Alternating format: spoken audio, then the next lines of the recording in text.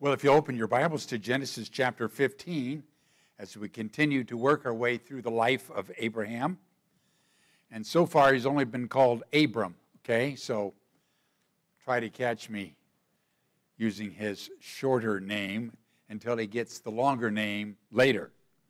Genesis chapter 15, I entitled our time together, The Spiritual Birth That Finally Happens. As we've studied Abram's life, a large segment of time has come since God told Abraham with his wife to leave Ur. We saw what a metropolis that was, the center of world trade, and to leave it all and to go to a place that God had selected for him. And we saw that two things that pretty well controlled Abraham's thought process. First of all, he was raised in Ur, and he had embraced the gods of Ur. Joshua tells us that what he grew up serving was the moon god there at Ur. It was the god of fertility. And keep in mind that God always doesn't have blank illustrations. Well, why did God use this illustration or that illustration? Notice that the god from Ur, this fertility god, is the one thing that Abraham has attached himself to because his wife is barren. So if anybody's going to get him a kid, this God ought to be able to do it, see? So as you think about it, God goes on record and says he's the one that opens and closes a womb. And so her womb is closed right now, and both he and his wife are getting older and older as time goes by. And so God is weaning him off the other things that occupy his worship time. And God is also addressing something that he grew up embracing, like so many parents do today. We try to raise our children from being dependent upon us to being independent. And God calls us as parents to raise our children from dependence to us to be dependent upon the Lord. Independence stands in the way of all spiritual development. And as you think about that for a moment, remember that Abram has gotten ingrained in him from his daddy the importance of self-reliance. You can do it. Now, those two become liabilities. A religion that has been taught him ever since he was a little boy to give him something that he longed to have, and the whole idea that if you just work hard enough, you can do it.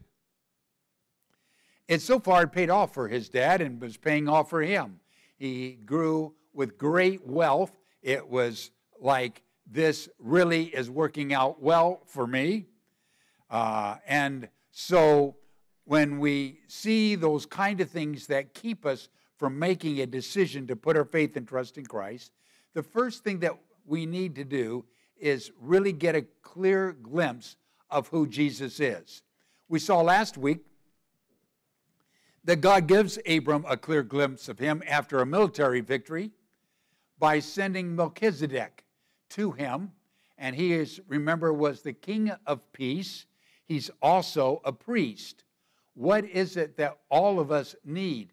We need somebody that will intercede for us before a holy God. And we need somebody that knows tomorrow to run our life that's all powerful. So with Melchizedek, Abram is getting a sense that this self-reliance really is not the way to go, that he needs a king to govern himself. And when he looks at his life and he looks back at the failures that he's had in his journey so far, the religion that he had embraced ever since he was a little boy wasn't working out very well either. And so with Melchizedek visiting him, notice Melchizedek is the king there at Salem, which is going to be Jerusalem.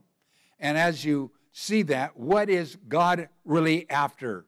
When I see Christ clearly, I'm challenged to make a choice about what I'm going to do with him. And that's what we spent some time developing, what faith is all about. Faith initially is believing or trusting in God's word and then acting upon it even when you can't see the results. But saving faith, even more specific, it's my acceptance that God accepts me not based upon what I have done, but totally believing or trusting in the acting upon what Christ has done for me at the cross. Now you're going to say, well, Christ hadn't gone to the cross yet. They look forward to Christ coming. We look back to it. That's the only difference as we see the book of Romans confirming that truth to us. So as we look at that, faith is going to strike at the very heart of his self-reliance. Because self-reliance is putting your faith in yourself. And that's to think that if I did all the right things and if I lived my life good enough, I ought to be able to get my way to heaven. All of us here know people like that. They're good people. And they really do think that based upon their goodness, if anybody ought to go to heaven, they ought to. And so as you look at Abraham, you know, it's not like he can't stand the one true God. He just has the one true God along with all the other gods on his little mantle, and it all depends on what he wants as to which God it is he's going to turn to. So how in the world does God break through this?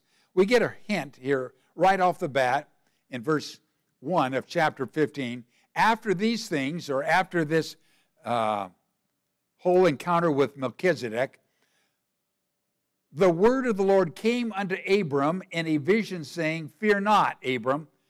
What would cause him to be afraid? He's got lots of things to be afraid about after coming back from this military victory, because he doesn't have a walled city to live inside. He has no security. He doesn't even have any land to call his own. And it really doesn't matter because he doesn't even have an heir to send it to when he dies. Now God shows up in a dream. So far, everything God's told him to do has not been what Abram wanted to do. God says, leave here and go there. Abraham left here and went there. And he did it for anywhere from 13 to 40 years up here. It says he settled there. So everything that God had told him to do to this point has been partial obedience, given enough time. Like so often you hear today, eventually I'll do it. I'm just not going to do it now. And so as he works his way back to where God told him to be in the very first place, well, then he's got all these herds, and what is he going to do with all? They're going to die on him because there's a famine in the land, so I'll go down to Egypt. Once again, God didn't tell him to go there. But he goes down to Egypt, and then he lies about his wife. And he's lucky to leave Egypt alive. And that is, once again, God not giving us what we deserve. The mercy of God and the grace of God. God also has the foreknowledge to know what actually is going to happen with Abram down the road. And so fear, just by way of a definition, is always a paralyzing emotion by design. Scripture commands me to embrace godly fear, which paralyzes me from doing the wrong thing as a result of a vibrant love for Christ.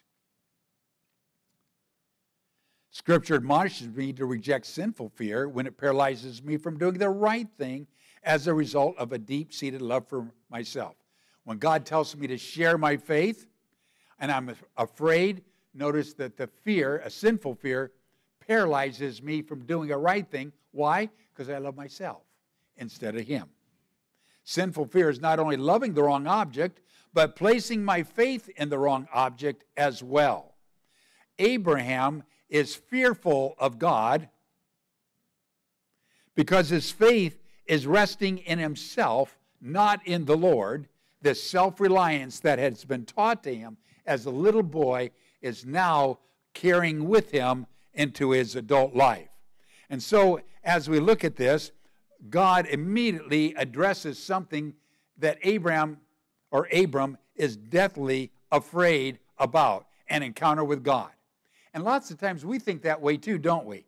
That if God talks to us, it's going to be something mean. He's going to tell me to do something that I'm not going to want to do. Young people grow up thinking that if you want to trust God for the rest of your life, that he'll probably push you into the darkest part of Africa, and you'll never be able to raise enough support to even stay there, and you'll probably get disease and die there, away from your family. That's what happens when you go where God wants you to go. And we grow up really anxious about ever saying yes to God for fear about where that's going to take us. Everything that God has said so far to Abram has generated that kind of mistrust. It's always someplace he doesn't want to be. God says, just Abraham, you go. So what does he do? He takes his dad. And in order for him to leave his dad has to die. And even then, God says, just Abraham and Sarah go, and so he grabs his nephew Lot. So as you look at all this through, notice that when God tells us to do things, it's interesting how we procrastinate doing it, and all the other friend benefits that we take with us that are later going to be thorns to us in our walk with the Lord. So God uses fear, and I've had people tell me that even with an invitation, that you really shouldn't talk much about hell because it's really not a genuine decision if you scared them into making a decision. Have you ever heard that? I've already put you guys to sleep. How many have heard that? Thank you. See, I knew you were there. And Jude's probably not your favorite book to turn to. It ought to be. It's really short. It's only got one chapter.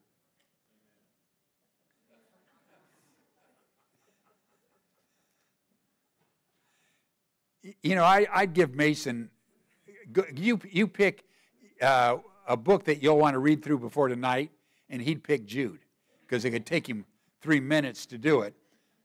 Sorry, Mason, I just felt led to. And I prayed about not doing that this morning. Man, that didn't last long. Jude, back to Jude, verse 22, 23, chapter 1, in case you're looking through the chapters. And of some have compassion, making a difference, and others save with fear, pulling them out of the fire, hating even the garment spotted with the flesh. God is saying that some people, depending on the experiences of their life, all they need to do is understand that God loves them. And that's all you need to share with them, and they're already ready to respond to Him. The thief on the cross realized that Christ loved him. He didn't need to be convinced he was a sinner. He was on the cross because he was a sinner. But Jude, the half-brother of Christ, also says, but others need to be taught the reality of hell. In fact, Christ talked more about hell than he did heaven. And he did it because he didn't want anybody to go to hell. When we talk about hell, because that doesn't fit our little box of who God is, we try in our thinking today in evangelical circles is that, you know, if you don't accept Christ and you die, you just cease to exist. You know, that's great. It's just not in your Bible. God says, no, you do live on. Your soul lives on. It's incorruptible. It's going to go on for eternity. And if you've never put your faith and trust in Jesus Christ, it will be outer darkness. Have you ever heard? I've had people just hours away from dying in the hospital room and tell me, I'll go to hell if that's where my family is. And I had to tell them they'll never see their family. God says it's all alone in outer darkness, where you'll be gritting your teeth in absolute pain forever and ever and ever. We don't like to talk about that. But in a comfortable setting in the United States, we are such a self-reliant individual that we cannot believe that there is a loving God that would do that. And to that, we just reply this, that God didn't make hell for people. He made it for the fallen angels. People go there because they reject God's ticket out. I go to hell because I chose to reject the only way to be saved. And all of the political things that are going on today, it was very interesting to hear about the argument about prayer with the coach over here and how terrible it was that prayer should be allowed in school. And the boisterous crowd said, why should a couple individuals make us be Christians? We don't want to be Christians. And you know what? God will never force anybody to be one. But there'll be consequences if you choose not to. Now, as you think about this, he is afraid. He has seen Christ clearly, and he's afraid. And my friend, the soil has been properly prepared for his salvation. Let's look at how it unfolds to us in verses 1 through 5. After these things, the word of the Lord came unto Abram in a vision, saying, fear not, Abram, I am thy shield and thy exceedingly great reward. And Abram said, Lord God, what wilt thou give me, seeing I go childless, and the heir of my house is this Eliezer of Damascus? In other words, one of my slaves. And Abram said, behold, to me thou hast given no seed. Notice who's to blame. Who has he been praying for a child from? The moon god. But now it's God's fault that he hasn't done it. And lo, one born in my house is mine heir. And behold, the word of the Lord came unto him, saying, this shall not be your heir. This guy is not going to be your heir. But he that shall come forth out of thine own loins shall be thine heir. And he brought him forth abroad and said, look now toward heaven and count the stars, if thou be able to number them. And he said unto him, so shall thy seed be.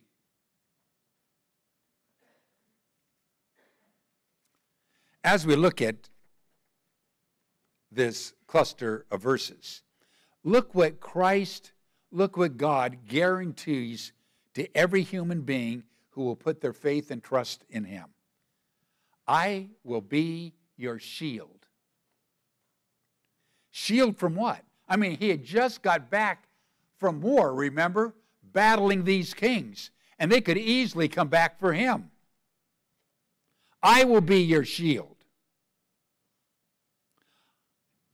The first thing, Abram, that you need is a shield from your past.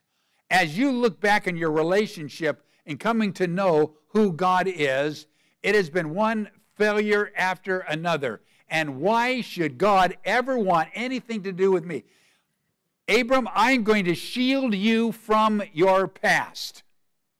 I'm the only one that can take your past and blot it out. I'll shield you from it. I will intercede before a holy God for you.